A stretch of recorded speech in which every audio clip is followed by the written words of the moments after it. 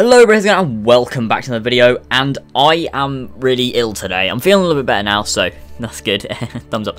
But there's not going to be a video out today, unfortunately. But the thing I wanted to say was give a little update on Assassin's Creed Unity, Assassin's Creed Rogue, and what I'm going to do. So, basically, I would have said this in a Lasers log, but I thought more people would care if I did a little Assassin's Creed update video. So, me and Luke, you know Luke, link in the description. We're going to be going to EGX on the 25th of September, which is a Thursday. So if any of you guys are going to EGX, be sure to let me know, and we can, like, hang out and have a great time, have a good time. And basically, Ubisoft's going to be there with Assassin's Creed Unity, Assassin's Creed Rogue, and you get to see those games, and it's going to be really, really cool. Obviously, there's a bunch of other stuff, and I'm going to be doing some vlogs there and things like that, and possibly coverage, and then I'll give you, like, my opinion on all the stuff that I've seen there. And you guys can definitely sort of, you know, ask me some questions, possibly for some of the, like, the game developers, maybe if you want to get some questions answered, stuff like that, you know, that kind of thing, if I get a chance to. And yeah, that's kind of like a thing I wanted to just kind of put out to you guys.